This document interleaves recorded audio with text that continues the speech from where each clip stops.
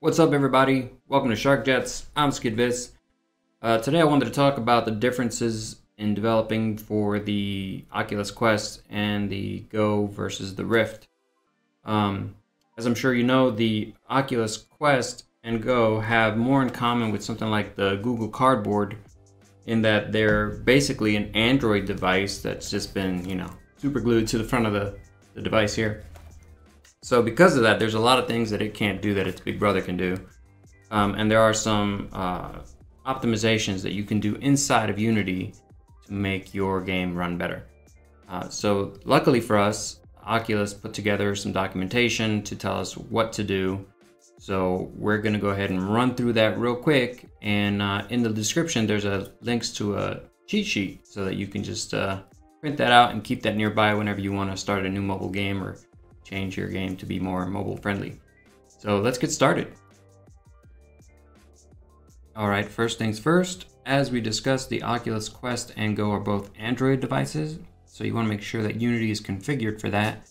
So when you install Unity, make sure you add the modules for Android support.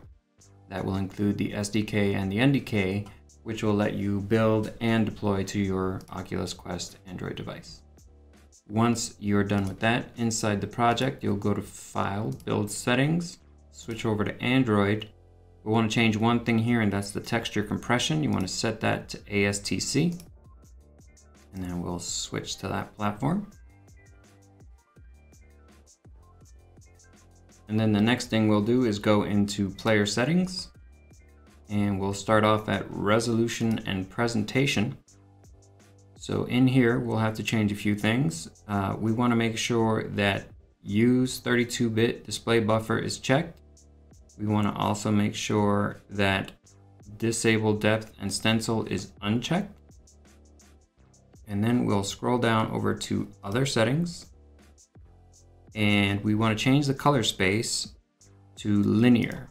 And when we do that, we'll get a warning message. We'll take care of that in a second. You want to make sure that Auto Graphics API is unchecked. And Android doesn't work well with the Vulkan API, so we'll remove that if it's there. And we want to use OpenGL ES3. So if that's not listed there, you can add it over here on the side. That's what we'll be using. And then we'll scroll down a little bit further, and we want static batching to be checked. And we want dynamic batching to also be checked. And we want GPU skinning, also checked. Graphics jobs, unchecked. Scroll down a little more. And we want to set the scripting backend, which is currently set to mono. We want to set that to IL2 CPP if that's not set up on yours. Once that's set, we'll scroll down a little bit further down to optimization, and we want to check pre-bake collision meshes. And we also want to check the keep loaded shaders alive. We want to make sure that optimize mesh data is also checked. And then while you are debugging, you want to make sure to enable the internal profiler. But you don't want to have that checked when you're deploying your application. The next thing we'll do is come down here to the XR settings. And we also, of course, want to make sure that virtual reality is supported.